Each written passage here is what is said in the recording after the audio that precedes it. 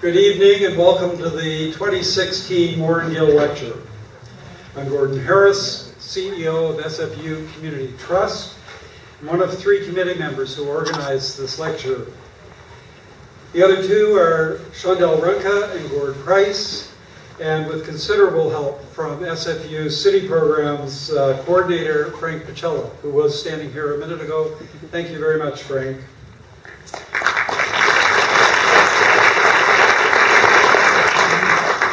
I'd like to start the evening by acknowledging that we're on the traditional territory of the Coast Salish peoples. Also want to say that we're privileged this evening to have Dr. Michael Goldberg to deliver this year's Warren Gill Lecture. Previous lecturers include Witold Rybczynski, Mark Kingwell, Jennifer Keesmaat, and James Ching. This annual lecture is one way we have to honor Dr. Warren Gill, who dedicated his 33-year career to building Simon Fraser University's presence in this city and in this region. Warren died far too young in September 2010. Warren was passionate about many things, but especially about urban life, and his commitment to the city and region was unequaled. Warren was an urban geographer, a teacher, a university administrator, a musician, an eternal optimist, a lover of trains, cruise ships, and martinis. The building we're in tonight owes its existence to Warren's dedication to building a major downtown presence for Simon Fraser University. He was also involved in SFU's expansion to Surrey, and he also served for many years on the board of SFU Community Trust, playing a large role in the development of Universe City on Burnaby Mountain. But mostly, Warren was a good friend, someone we miss, and through this annual lecture, his memory and his commitment to asking tough questions, to raising challenging issues, and invoking new ways of thinking about urban life can live on. Right now, before we get to the lecture itself, I would like to invite SFU Vice President of External Relations, Dr. Joanne Curry, to come up and make a very special announcement.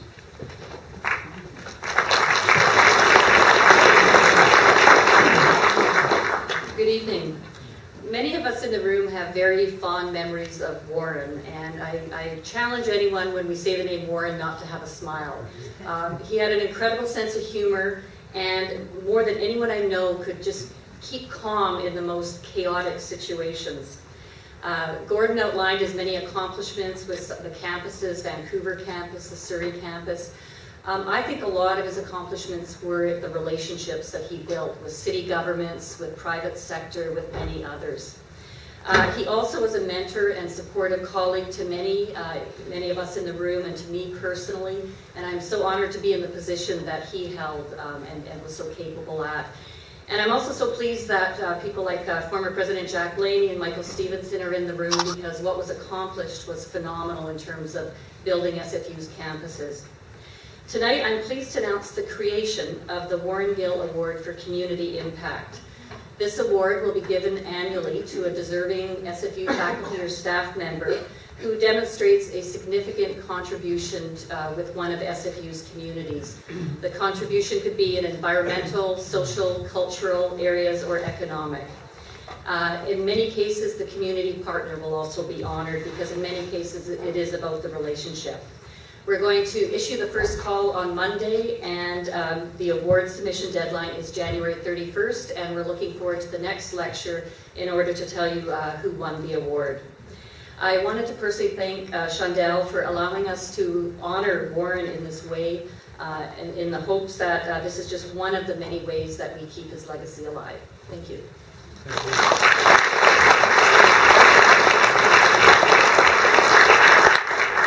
Thank you very much, Joanne. That's wonderful news and a great way to start this evening.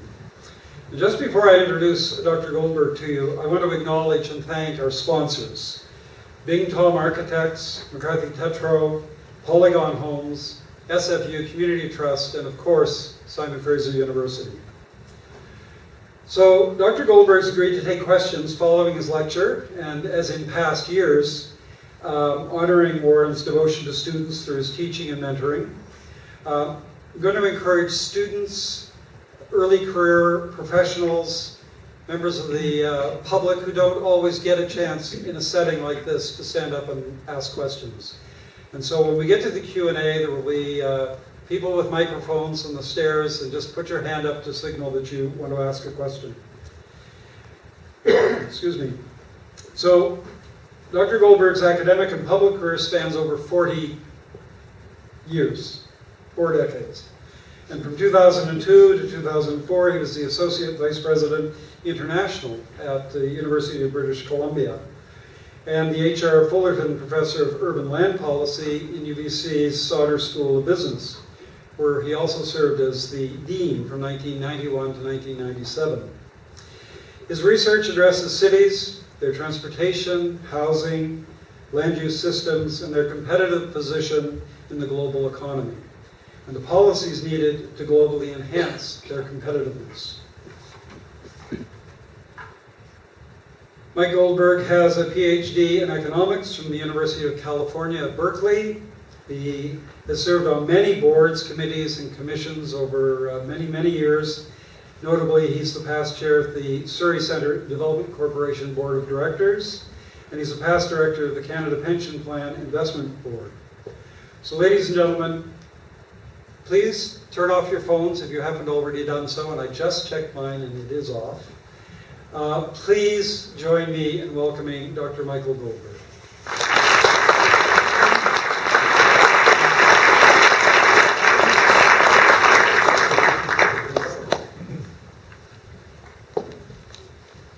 I've got a clock up here in hundredths of a second. That's really good. Stick to the knitting. As the background for this, when I was asked kindly by Gordon and Trondell and Gordon Price to talk, I reflected on all the good times I had working with Warren. We spent a lot of time working on the Great Northern Way Trust, which SFU, UBC, Emily Carr, and BCIT jointly owned, and Warren was a real joy to work with there, and he was always fun. Joanne said, you can't mention war without having a smile on your face. So when Gordon asked me to do this, they sent me, this is what we expect you to do. And I hope I will raise questions and not just live up to the letter of the intent, but also keep the spirit and certainly in keeping with Warren's humor. So here we go. Maybe I should start by telling you the titles we didn't go for in this. Gordon, as he said, tried to rein me in a bit, but the original title I had, which he quickly vetoed, was Vancouver, a world-class city, and then I had 2 taglines. The first was, you gotta be kidding. And secondly, not by a long shot. So we made it a much more civilized, and I will try to stick with that, but I know in questions I'll get out of hand. It's just not possible to stick to the knitting. Me and Mr. Trump have that in common. I hope that's the only thing we have in common. What I want to look at is the regional context, and we in Vancouver have a 50-year history since the first regional plan, really in 1968. There used to be something called the Lower Mainland Regional Planning Board, which went all the way out to Hope, and it was replaced in the late 60s by a series of regional districts which spanned the province. The one in Vancouver was originally the Greater Vancouver Regional District, now called Metro, and the first plan for the region was in 1975, and it was supported by a supplementary plan on regional town centers. The idea was, and to this day, I think it's quite prescient when you realize that 40-odd years later, we're still trying to live up to the tenets of that plan. The idea was there were a bunch of regional town centers. They'd be connected by transit, and we would have growth around these centers, leave room for agricultural land and open space in between the town centers, and that way we preserve land and also create or preserve the livability. And I think that what we've been trying to do ever since is fill in that plan. It was updated in 1989, and then it was updated again with the regional plan in 2011 called Shaping Our Future, all building on the same idea. And I think the plan was terrific. The problem was, for a number of reasons, we had trouble getting there. So let's see why. Does that do it? Yeah, okay. So first, we've been endowed with great natural beauty, and we've traded on that for a very long time. And I think we've traded too much on it. We've also had great planning, particularly at the regional level, where we were, I think, a real path breaker, starting when you realized we had this regional planning board in 1961, and then formally the creation of regional districts. And there's been a huge commitment to maintaining and, where possible, enhancing the environment, and I think we've really done that over the nearly 50 years that I've lived here. Unfortunately, or fortunately, for the young people in the audience who are doing this for a living in the future, there's a lot to be done to make this a really great city. I think we have lots of the building blocks, and I think we have many, many moons to go. The future, one theme here is going to be that it lies in the past. And almost all the ideas we need are tried and true ideas, and I'll show some of them are hundreds of years old. And what I want to do is combine those with some other ideas about city building to see where we can take the city going forward.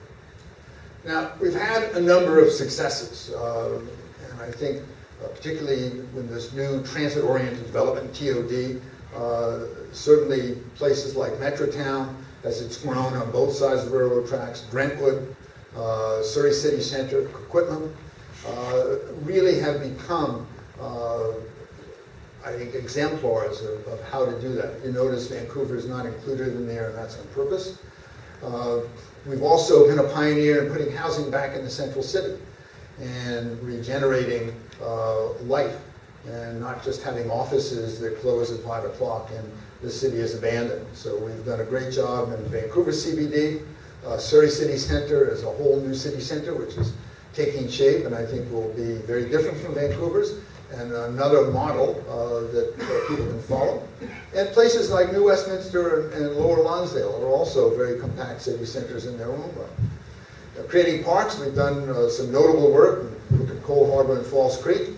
The Spirit Trail, which will eventually link Deep Cove right across to Horseshoe Bay with one continuous traffic-free connector by the shore. We've also had some terrific success in raising densities. I was astounded to go through Port Moody just a couple of weeks ago and see the extent to which that place is densified. Lower Lonsdale, Metrotown, and of course Coal Harbor are all examples of rising density and of the great degree of satisfaction people have living in those neighborhoods. That I know that continues. This will be part of what I'm talking about. People continue to scream about density and height, and yet when people given the opportunity to move into dense neighborhoods with high buildings, they like it and they don't move.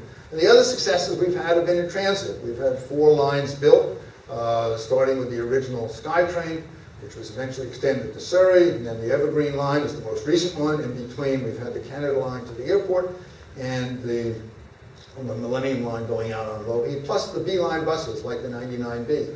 So we've done lots of really laudable things. What we haven't done, unfortunately, is doing enough of them. So while we've done lots, we've missed a lot of opportunities.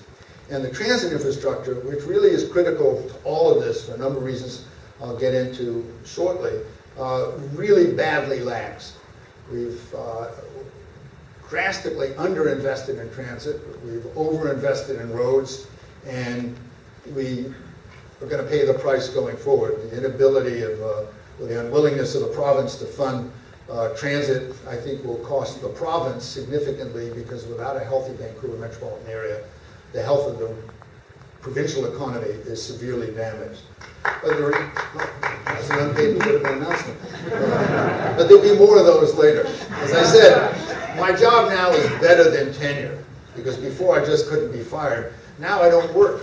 So I am really independent. Until the Canada line, there really was no focus on transit-oriented development in the city of Vancouver at all. Ludicrously, the Cambie line planning started, the Cambie study, which developed these 6-story buildings along Cambie Street, started 4 months after the line was open, really getting ahead of the power curve. And we've really been imaginative and gone up to 6 stories along Cambie Street where you're sitting on a ridge, where you're not blocking anybody's view. That's hardly my idea of transit-oriented development. Autos have dominated, and unfortunately they're dominating more. When I read that people are planning on, the province is planning on having a bridge link across Howe Sound to the Sunshine Coast for some 40,000 people. I mean, stupid is the first word that comes to mind, and other stronger ones follow. It's just not where the future is and where the present is in many places. So we're only now starting to develop really robust complementary policies between transit and land use. So, I mean, here's some pictures of the successes we've had. 99B is purported by PricewaterhouseCoopers to be the busiest bus line in all of North America. And people who depend on it to get out to UBC find it's very difficult to get on it. This is Georgia Street at rush hour. We've hardly had a great success. My wife and I moved to the North Shore 8 months ago, and we find it is impossible to get off the North Shore after 3 o'clock in the afternoon. Both bridges, Lionsgate and the second narrows, are absolutely packed. So the only way to get here is to take SeaBus, which is a great alternative, but that's part of the reality. Now, I'm going to show my 2 favorites. My wife said you have to have these slides. My 2 favorite transit-oriented development slides. And these slag the city, which deserves to be slagged. First, the most accessible point in Western Canada in terms of the number of people who can get there within 30 minutes. Commercial and Broadway. We have a Safeway, Shoppers Drug Mart, and other 1-story buildings. And the plan the city has put forward sees up to 24 stories built in this place. Hardly a way to deal with either populating the transit system or getting much ahead of the supply curve for housing. Number 2 on my favorite list of transit-oriented development is this one right here, Broadway and Cambie, a 1-story subway entrance. Across the street there's a Wendy's in a parking lot, and then there's a 2-story taqueria on the other side. So this is not where we need to go, particularly when you consider there's going to be a crossing subway underneath Broadway, and this is also going to be an extremely accessible place. So we have done some things on transit-oriented development, particularly in the city of Vancouver. We lag badly. Now, my view, having grown up in New York, gone to school in Berkeley, and lived in some reasonably exciting places, I think push comes to shove, our city is still reasonably dull and highly controlled. We have 3 big problems. Housing affordability we know about. Matching it is traffic and transit congestion, and the very modest progression we've had toward real transit-oriented development. You put these 3 together and it's a triple whammy on affordability, because affordability is both travel costs for households and occupancy costs. And the failure to put lots of housing on top of transit stations means that we've failed to provide economical travel and economic housing in large quantities. We are still blessed in Vancouver with wonderful neighborhoods. NIMBY is part and parcel of the founding principles of the Dunbar ratepayers. And they're getting into the 20th century slowly. And when I understand there was a big fight on the Stomp site to build a 6-story building, and in the end they built a 4.5-story building. 4 stories on the high part of the hill and 5 stories on the other half of the hill. And this is a ridiculous waste of land, and when you realize that Dunbar is a reasonably dull community because it doesn't have enough density, that the interior of Dunbar is largely single-family houses, many which are vacant, it explains that NIMBY is alive and well. We also benefit from something called NIMTY, which is not in my term of office. Courage is a very short supply in the political sector, and the ability to... Democracy is a combination of listening and not listening. So you have to be a very subtle purveyor of followership and leadership. And leadership is shutting off your hearing aid and charging ahead. We have not done that in all too many places and not done what's right. We've taken the political low road, and I'll certainly say the province excels at that. Restaurants, great outdoor restaurants, and if you are the purveyor of railings in Vancouver, you're going to get very, very wealthy. So yes, we glory in the outdoors, particularly if we can wall them off. And then pedestrians need to be very careful, not just the bicycles and cars, but for a city that's dedicated to green, we have no pedestrian streets, which I always find curious. So, in sum, we've done a lot, and I don't want to denigrate that. I do want to point out that we can't sit on our laurels, we can't get smug, which we've been doing, and we have to look to the future. So what kinds of things can we do to have really vital and affordable and accessible cities? So there are 3 strategies I want to go over. The first one is we really need to energize the region. That anybody who's lived in a city of this size and other places knows that there's a lot more happening in a lot less structured way than seems to happen in Vancouver. So the 3 strategies I want to look at are energizing the urban region, getting around our cities with more certainty, more economy, and more choices, and then looking at some innovations in land use, and particularly having flexibility. I'm going to illustrate these, lots of pictures, save you listening to 1,000 words per picture, so we'll move ahead. Energizing the region.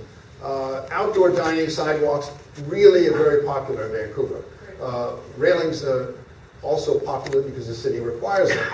I was stunned to find out from friends of mine who own restaurants that if you have an outdoor patio, you need a separate license in addition to the license for your indoor restaurant. That's a great way to raise money. It's not a great way to raise activity levels. So outdoor dining is one of the things I think we really need to back off on and let people have a little more chance to pull chairs out on sidewalks. Activating our waterfronts. We lived in Cold Harbor for 13 years, and Cold Harbor Park is a wonderful place for grass. It's not all that interesting for people. So we need to activate the waterfronts and get some things happening there, and certainly having street fairs and street markets as year-round activities that people can depend on should be the new normal and not as something that's special. It should just be part of what we do. So outdoor dining and sidewalk cafes, Paris is always the one that's put up for good reason, but any place in Europe, and even as you'll see in New York, it's the same thing. Notice no railings, people spill out onto the street. Some people may even be in the roadway, God forbid. But they seem to survive. Here's one from Buenos Aires, same thing, the city is littered with these cafes. And then my home city of New York, it's totally beyond comprehension here that people spill onto the street. They have no respect for order. They just seem to be having a hell of a good time. And I think we should really allow that kind of serendipity and energy to happen. Waterfronts. We have beautiful waterfronts, but they really are dull. When I came here in 1968, the only access to the waterfront was to illegally wander onto Piers B and C that Canadian Pacific had and take a look. I remember when I moved here, you could get homes. Our first home we looked at was on Point Grey Road, on the north side of the road, a 25-foot lot with an old bungalow from the 20s, $25,000. There was no premium put on view or water access, and I think we still have that to some degree. So here are some of the things we could do. If you look at Riverwalk in San Antonio, place we lived for 2.5 years, Singapore, one of the more controlled places on the face of the earth. They allow people to populate the waterfront, and London has done great work on the Thames and opened it up to people and activity. The Danes, of course, being libidinous, would allow this kind of activity, so we don't want to follow them necessarily, but they're having fun too, and hanging their legs over the water is clearly dangerous, violates some bylaw, but they're doing it anyway.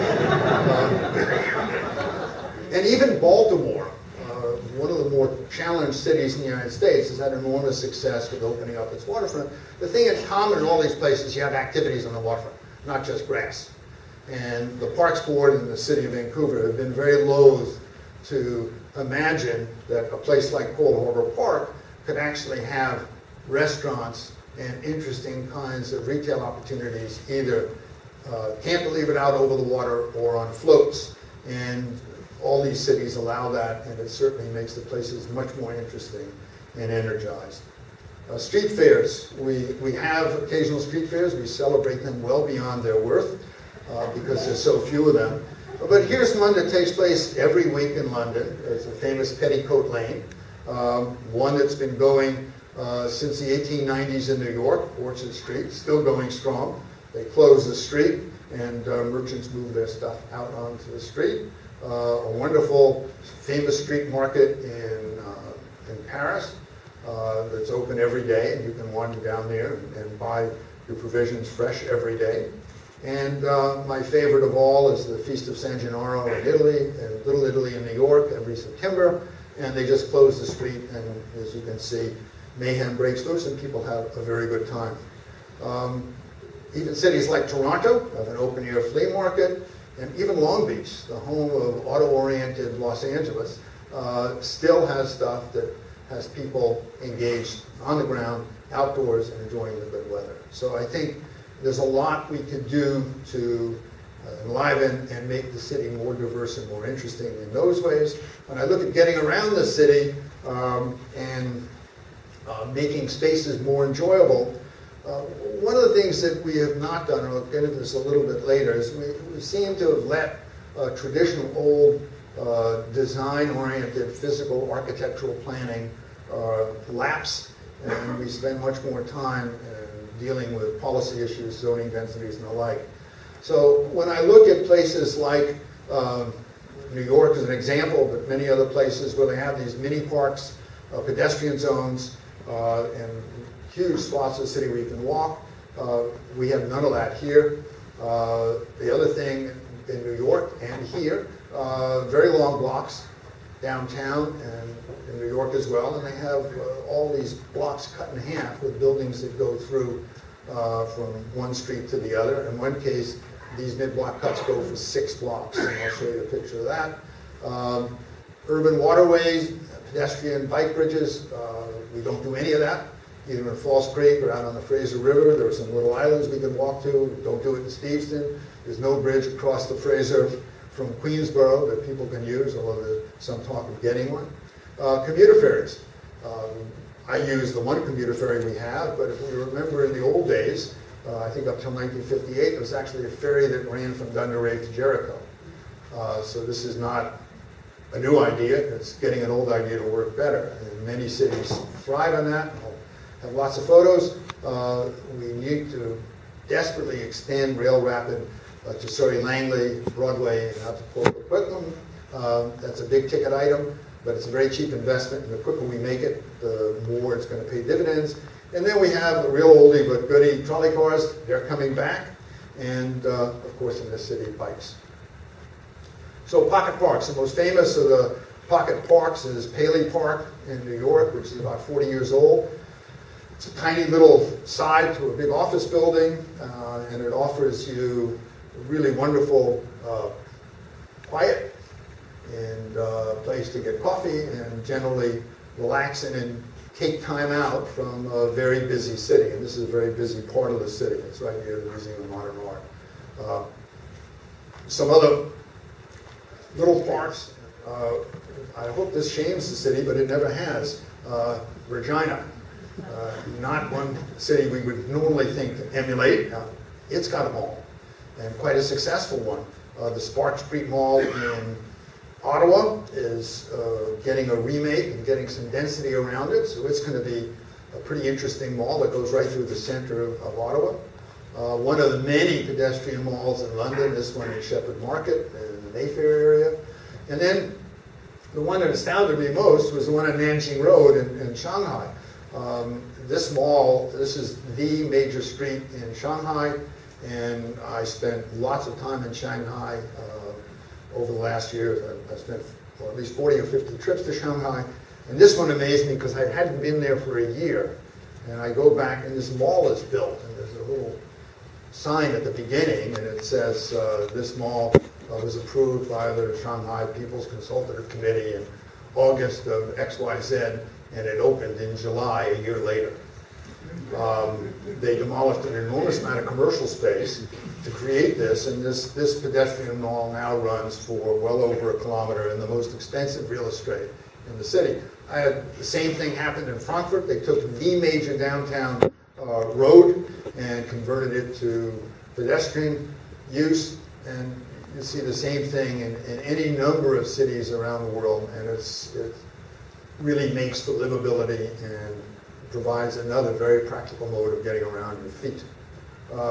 Mid-block walks, breaking up the long stretches of space.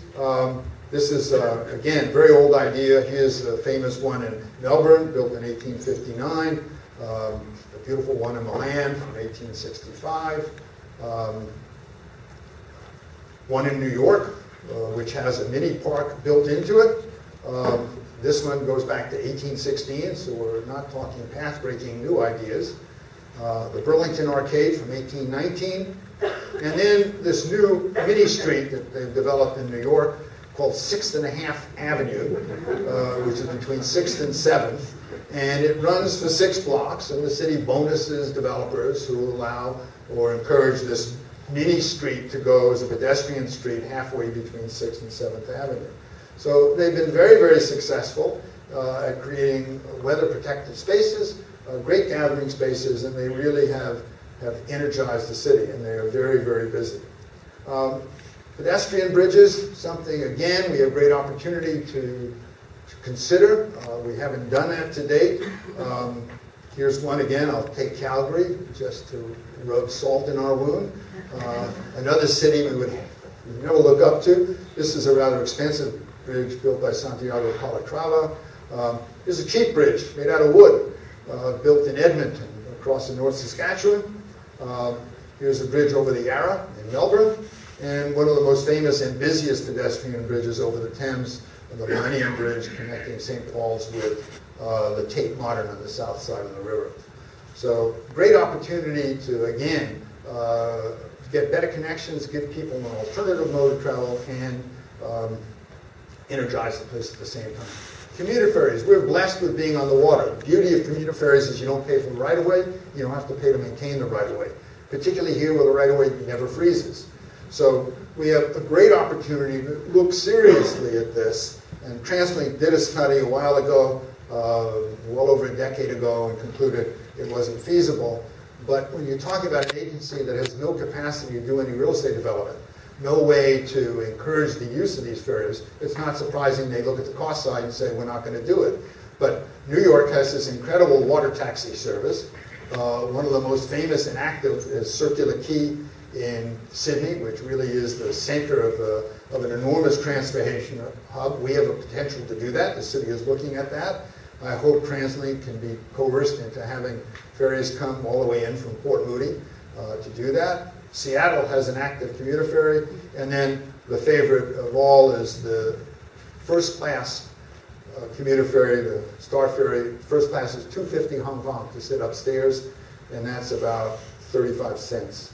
Those ferries are close to 100 years old, and they're still ticking along, and they add interest, and they add redundancy to the transportation system. So in Hong Kong, you can always get where you're going, because there are 4 or 5 modes that duplicate each other and allow you to always get there on time, independent of weather or traffic conditions. And then finally, Auckland has, again, a very successful ferry system connecting the outer islands and some of the suburbs. An oldie but good idea, streetcars. We abandoned them. We had a streetcar in the old days that went to Chilliwack, 1900, from 4th and Alma. And one of the things that company did was generate electricity. The BC Electric Railway found it was much more profitable to sell electricity, turned into BC Hydro, and then got out of the trolley car business, going out to Chilliwack. So again, we're not talking about a new idea, and in fact, much of the SkyTrain right-of-way is old BC Electric right-of-way, which we had been too slovenly to redirect for another use, so it was still there for transit. And the streetcars are very comfortable. They're accessible to people with disabilities. They're very, very attractive, and they're very, very economical. So I hope we consider these seriously. And of course, one place we have been a leader has been bicycles, and we should continue that as part of a broad transportation diversifying strategy. And really busy places like New York have pioneered this as well. In fact, we're following much of New York's lead with bikes right through Times Square. Times Square is now a pedestrian zone. And if they can cut one of the busiest intersections in New York from traffic, we certainly can do something similar. And then last, getting some innovation in land use and getting some flexibility. I really believe we've got to get back to much greater regard for physical planning. Back in the 50s, 1956 and 1962, the National Interstate Defense Highway Acts, which built the interstate highways in the United States, allocated 3% of the capital fund for planning. And that was the beginning of modern planning schools, where they got away from physical planning and urban design, and they got into urban analytics. And the planning schools have shifted overwhelmingly into that realm. And the few places where you still find urban design tends to be in architecture schools. I think it's a great art. It would tremendously encourage interesting experiences for people in our city and really get the lived experience down on the street plane and make it much more enjoyable. All the things we talk about, these pocket parks and mid-block cuts, that's all possible. We also need to look at some old ideas. Again, the theme here is these ideas are not new. Row housing, it's very difficult to get row housing because you have to set it up as a strata instead of setting it up as a fee simple. And I think that's so simple we should be able to do that, and it gives you a nice density bump. We also need some innovative building forms, and I'll go over some of the ideas there. And then, God forbid, go to no zoning zones, where somebody makes you an offer. And they come in. Remember, zoning only started here in the mid-1920s. So things that were built before 1924 or 5 in the city of Vancouver were built without zoning. The city seemed to have some coherence and work. Maybe it's worth experimenting with that. I'm a huge believer in multi-story warehouses and factories. I am a huge unbeliever in a land reserve for industrial land. There's no reason why you can't go up and have mixed use with housing, and I'll show some pictures of much higher density warehouses than we have. And generally, really go for height and density at transit stations where we can dramatically increase supply and drop the total occupancy costs. So, I mean, here's some old ideas. This is on the, now it's on the High Line, but when I grew up in New York, these were active multi-story factory buildings with rail lines going right into them. They're still used in many cases warehouses today, and some of them have converted to residential as well. Michael Geller will be pleased by this slide. Some of the very innovative uses that are being made of shipping containers, and we have an example here as well with Atira, and it's building on Alexander, where they'd like to expand it. And then my employer of 40 years has pioneered the world's tallest wooden building, an 18-story wooden high-rise using an innovative material, wood, and one that is sustainable. So there's a great opportunity to allow more of that. But it's difficult to get innovation here. I remember when I was with Warren on the Emily Carr on the Great Northern Way campus, that at the time BCIT wanted to experiment with sod roofs and do serious scientific study of the capability of using sod roofs, and they had trouble getting a building permit from the city of Vancouver. And that's just stupid. And if you can't allow somebody even to experiment in the small because it violates the current code, we're not going to make much progress in being an innovative creator of land uses. The world's tallest logistics facility, which used to be known as a warehouse, is owned in half by the Canada Pension Plan. This is a 5 million square foot, 25-story logistics facility in Hong Kong Harbor. It's extremely successful. It's big enough so two 53-foot trailers can pass on the ramp at the same time. So you can do it when land values get there, and our land values are getting there, and I don't know why we don't consider more of that. Here's a multi-story warehouse in Brazil, a lower level warehouse, but still 3 stories and one that makes much better use of the land. I have endless numbers of really dramatically good-looking buildings in Singapore, which you would have a hard time telling me by looking at the building that it was a factory, because they spend a lot of time making them very attractive and very functional. Here's a mixed industrial residential development in Queens, in New York City. And here's an interesting little building in Surrey, or in Sydney, BC, where it's a factory at the bottom, a sail loft, and it's a residence at the top. So, small scale, very attractive. Again, encouraging this sort of thing, I think, will go a long way to blurring this distinction between employment land and residential land, which our city is so strongly wedded to. Going back to townhouses, row houses, Georgian terraces, over 200 years old. There's nothing wrong with that built form. And as you can see, it can be quite dense. And here are newer variants in the Netherlands. So again, it's hard to do that at fee simple in Vancouver, but it's well worth encouraging a more flexible ownership and greater design of these kinds of land uses. So I have what I call the closing opening, and I want to close but open up some other ideas. And the principal theme is that there's nothing that we really need to develop that's radically new. Almost all of these great ideas have been tried elsewhere. They've been very successful. And all we need to do is adapt them to the Vancouver lifestyle and streetscape for the whole region. And there are lots of opportunities to do that. In Vancouver, we have problems with very high land costs. In Surrey, they have problems with the blocks being too big.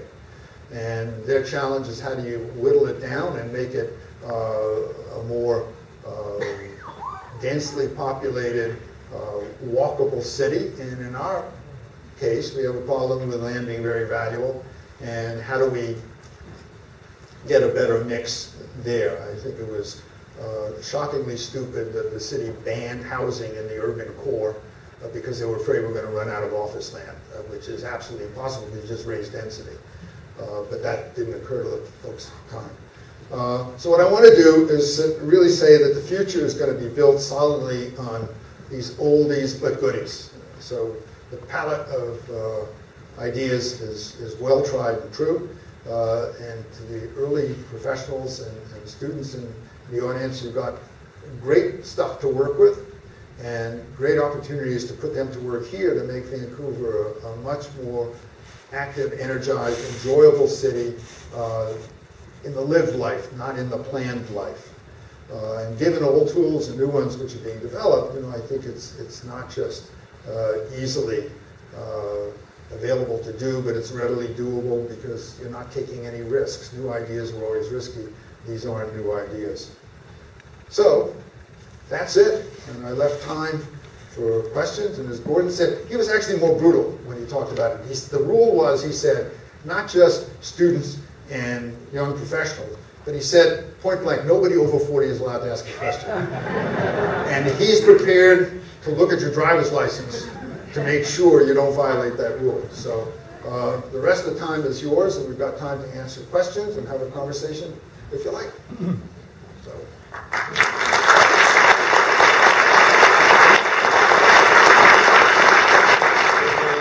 People with mics will come down the stairs. So, first question? We can't see you, so Yeah. you're going to have to work harder. I see a hand. Okay. Do I really need it? Perhaps not. No.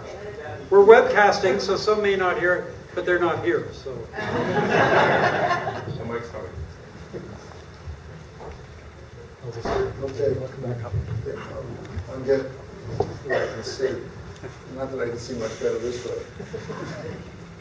Great, thank you so much for that provocative talk. I have a couple of questions for you. I'm a public health professional, so I specifically focus on the intersection between urban planning and population and public health.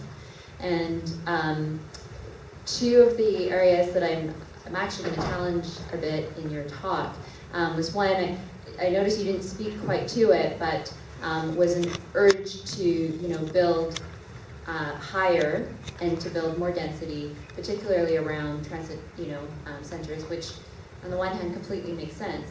However, there's this emerging literature that indicates that living in high-rises and high-rise towers can be problematic in terms of sociability, and I'm sure many people here are probably familiar with the Vancouver Foundation's 2011 report that indicated that people living in high-rise buildings in Vancouver actually report more loneliness, are unlikely to know their neighbors or to have done a simple, asked for a simple favor from their neighbor.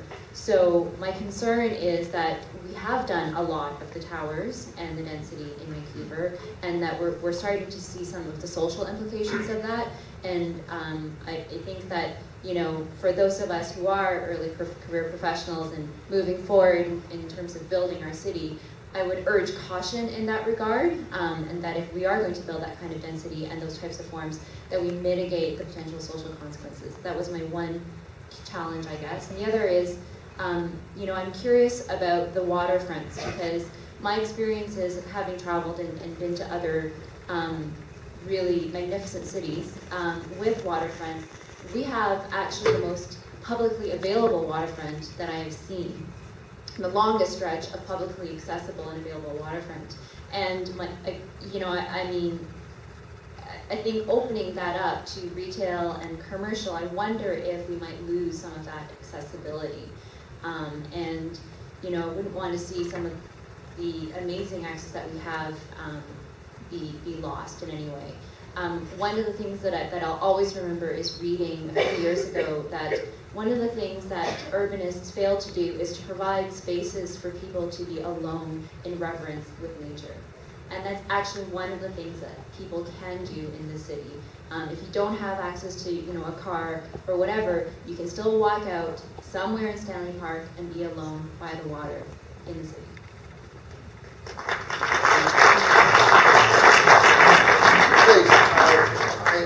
I understand the isolation that's potentially existing in high-rise buildings. We lived in one, and part of the problem is the way the buildings have been designed. And I was talking to friends in Toronto who live in high-rises, and this is not the case there in the buildings they lived in. But the building we lived in, you had to have a fob that took you to your floor, or to the storage locker floor, or to where you stored your car. So if you wanted to visit friends, you had to go downstairs, buzz them, and then they buzzed you up. Well, we can get around those things. And there are certainly ways to design the buildings differently, and there are ways to encourage activities through design that I think can obviate a lot of that. And certainly growing up in New York, I always envied the kids who lived in high-rise buildings because they had so many friends in the middle of winter. And there were no fobs in those days, so it really was a very big community. So I think, yes, that's happened. I don't think it's an absolutely unavoidable outcome of the way we build.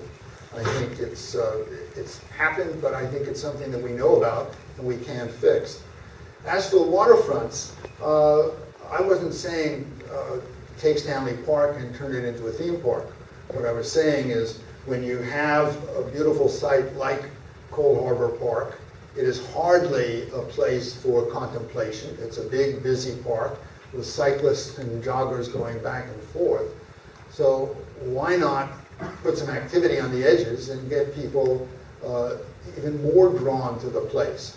The city has a mistaken belief that by parceling out a cactus club in Stanley, in English Bay, and another cactus club up on the podium for the convention center, that this is energizing the waterfront. And I think you need some scale, and to make it a destination place, it's really something which we lack. I mean, you'd never accuse Vancouver of being a terribly exciting place. It's got lots of activity, but exciting is never a word I've heard used. I've been at endless numbers of conferences about ways to energize the city. And I think one of the things we can do is think of the waterfront in a much more active way than we have in the past, because it's a natural place where everybody can have access and enjoy it at no cost.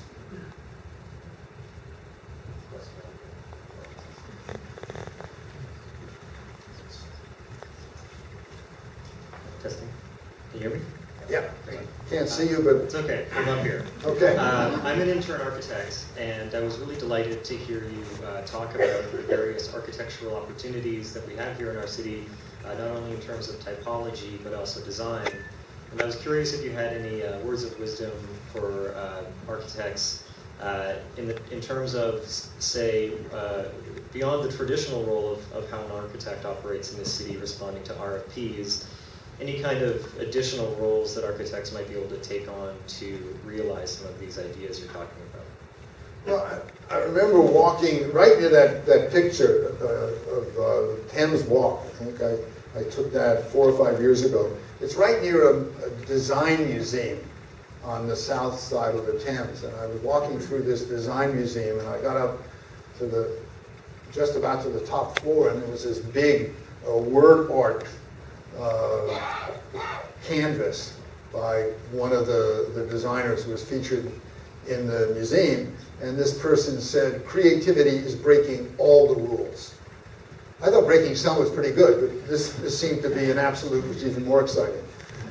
So I think breaking the rules is pretty important, and God knows we have enough rules here, and coming up with alternatives, I think is very exciting. I do think that really starting to think more and more about what is the experience of the people in these buildings, which is something architects can do. And when I look at buildings I like, that I would say work, the buildings you get inside and you say, wow, this is really a nice building, I enjoy being in it, and it's easy to find my way around, and it's enjoyable. And we've got a lot of buildings that aren't like that. And we were in MoMA, the Museum of Modern Art, a couple of weeks ago, and there's a building that was really built reasonably unprepossessing when you look at it, but it's a great place to view art. And the person who designed it, Japanese architect, was thinking of what is the experience of the person in this building. So I think if that can come to the fore, it's going to add a lot to the livability of the city, and I think it's going to make architecture more satisfying than building something which is consistent with some aesthetic, but really doesn't ground it in the lived experience and making that lived experience as enjoyable as it can be for a whole variety of people. So I hope that's useful. If not, I'll go on. Hi. Hi there. I also have, I guess, 2 questions. One comment and one question. I'm wondering whether culture is ultimately one of the problems that we have in our city, where it seems like that there's an attitude, especially amongst people who have grown up here, that Vancouver is a quiet city. It's one where you can engage with nature. It's one where the outdoors is the first choice for activity rather than the city. And so the sort of neglect of the city stems from its sort of citizenry's concerns with the mountains and the oceans and the beaches, which are all very, very lovely. So I'm just wondering if you could speak to that a little bit. And then I guess a quick second point is, I'm wondering whether you have any thoughts on the role of grit in a city, and sort of the messiness and the vitality that we find in a lot of great cities around the world that seems to also be lacking in Vancouver, where there's sort of this cleanliness and this sort of slickness that we see in a lot of the city that appears to inhibit that sort of lived in experience that you can really get on a very micro scale in these other cities. Thanks. That second point is a great way to, I'll get back to it, to frame what I was really thinking about. But with respect to the first, I'm not suggesting we take away the mountains or pave Burrard Inlet. I'm saying those things are there. We celebrate them enough. I had a friend who's an architect who left Vancouver a couple of decades ago, and he said jokingly what he'd like to do as city planner, if he ever got the job, was require 70-story buildings at every street end, blocking the view, so you have to focus on what goes on inside the view. So the view and nature are givens, and in no way does being urban in the city in any way remove that, and in many ways it may heighten the appreciation when you juxtapose this incredible vast space we have with a very vibrant city. And I think grit is very much to the point. When I used to teach courses, I taught one course, we spent a lot of time looking at British new towns. And I used to, and this was in the 70s and 80s when they were still reasonably new. And I said, the problem with them, and gets to your point, is until they get a couple of layers of graffiti, they're really not livable. There's somebody's idea of the way you should live. And they were very sterile, very ideological in separating different modes of travel, and having a town center where you could walk without being hit by a car, and all that was good stuff. But they really squeezed the person into the urban form. And I think grit is exactly what I was trying to get at, that kind of serendipity, spontaneity, where you can pull a chair out on the street. And it doesn't have to be a designer chair. It's just a good old-fashioned wooden chair. And nobody throws a tantrum. So I think that kind of naturalness is a large part of the cities. You look at the hottest places in New York, for example, Williamsburg and Brooklyn, where I didn't grow up in Williamsburg, I grew up in the center of Brooklyn. But that was an industrial slum when I was a kid. And there were very, very few jobs there. And the people who lived there for the industrial jobs, the heavy industry that was there. The Brooklyn Navy Yard was one of the biggest Navy yards in the United States. It was there. All that stuff disappeared, and it languished for a long time. I think one of the reasons it's so popular is that it's been a place, very much like Granville Island, to physically nice things. You can put all the nice things you want. We've tried, the most disastrous one has to be New Westminster, where they put in that absolutely stupid parkade on the waterfront, taking the only real value they had in downtown, which was the use of the river in Mount Baker, blocking it with a parkade, reasoning that shopping centers were more successful because they had parking. No, they were more successful because they were more convenient. And the parking in New Westminster and beautifying Columbia Street didn't do a damn thing to make that successful. Now it's coming alive because lots of people are moving in because it was cheap. So I think that idea of grit and kind of finding the way the city evolved and you can have contact with that is very important. And I think that's one of the real keys in Granville Island, why people like it so much, is the cement plant is very much a part of, and it's not there for show. The cement plant really is a very big and profitable cement plant. And people can see things built there, so I think you're right. Thanks for reframing what I said. Hi. This is a comment from the back. I'm actually sort of going to go under this other guise, which I think is really important in the slides, illustrated, which is we need in the city a much more greater sense of social consciousness. So you can go through parts of Europe and Africa and into South America, and people will understand the UN Millennium Commission standards that have been set up for Millennium Cities, which is culture, education, sustainability, livability. There are 10 frameworks that exist, and almost anywhere you can go, those are actually part of the public's dialogue. And I think that's what's really difficult in the city, is that the awareness of how public space impacts how we live isn't really discussed. So that discussion needs to be much more broadly framed so that it can help bring drivers not only in higher education, but also to City Hall. And so those are things that I think the examples show, but we actually have to work much more on public dissemination to a certain extent. And likewise, I think it's really critical that cities also look, as we densify or as we change our city plan, that there actually are competitions where people can, young architects, designers, artists can get integrated into that.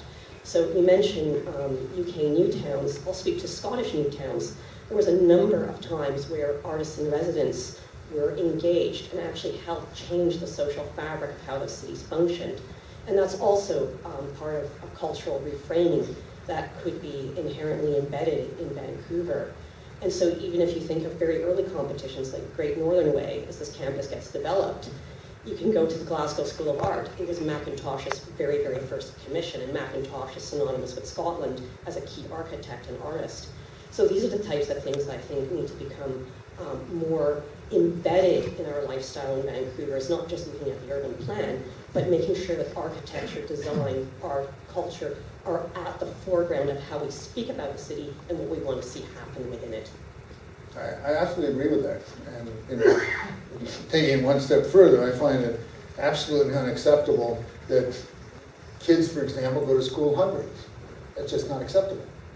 And the fact that we haven't looked at education in a more holistic way, and that we haven't looked at design in a more holistic way, the way you're talking about, I think it's very important. It's a very different kind of engagement with the public than one we've had before.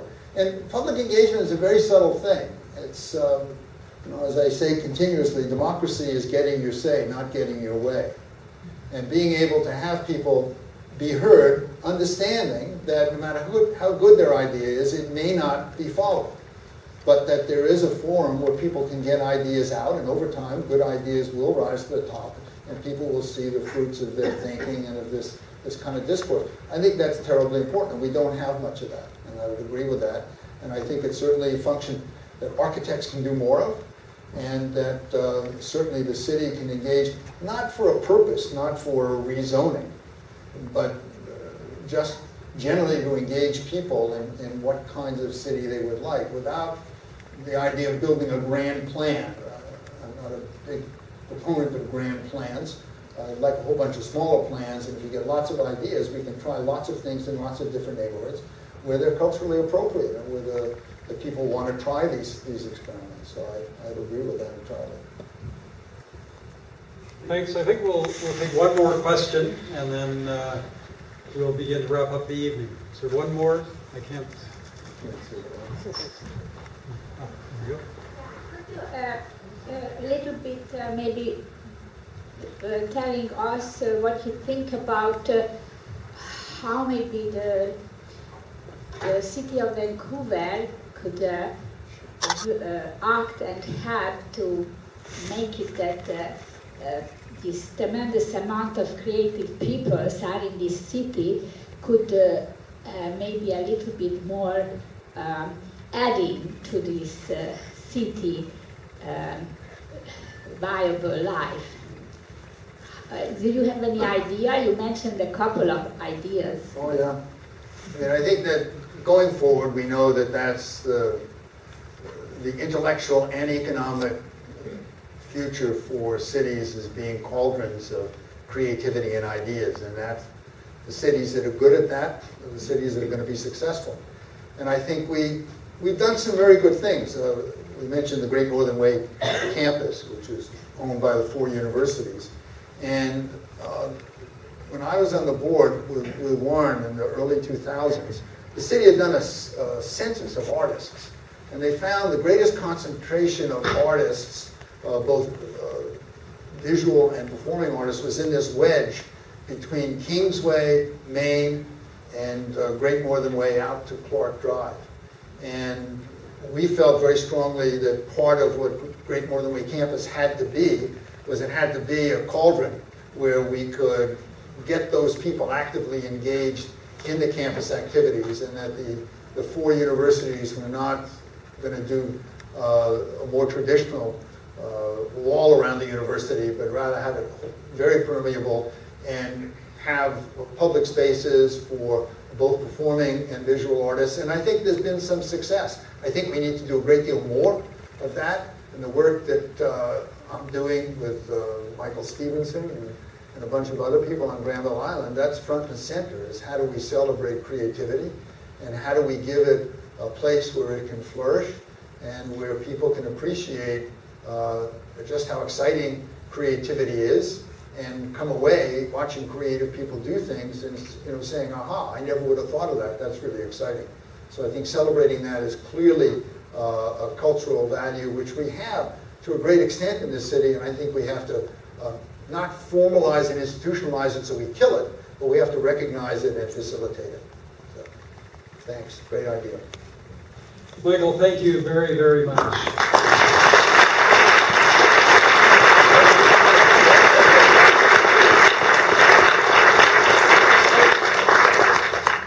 Provocative, challenging. I think everyone in this room tonight is going to look at our city and our region differently than we did before we came in tonight to listen to Michael. I think we're very grateful. I think it's safe to say Warren would have really enjoyed this evening. That's important. So thank you very, very much. We have something for you, and it's hot off the press. In fact, I believe it's being, the release party for the book is on Monday night, called Placemakers, Emperors, Kings, Entrepreneurs, A Brief History of Real Estate Development. And I'm really pleased to say that the author of this book, Herb Auerbach, is in the room. I'd like to acknowledge Herb and thank him very much. If I could see him. There he is. Thank you very much, Herb. And thank you again, Michael. Just a wonderful addition to the Warren Gill Lecture Series. Thank you. Thank you.